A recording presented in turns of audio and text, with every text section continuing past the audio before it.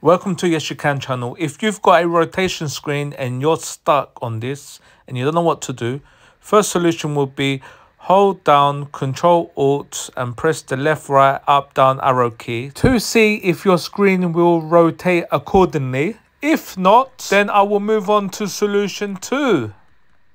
So ladies and gentlemen, here is solution 2.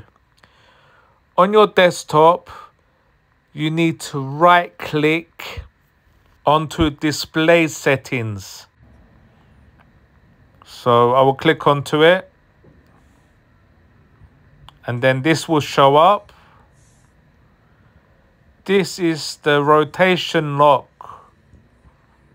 It's off. The above is grayed out due to this. So what you need to do is turn it on, toggle it on, and then you select from display orientation. Obviously, we want it back to normal. To do this, so we're gonna select landscape.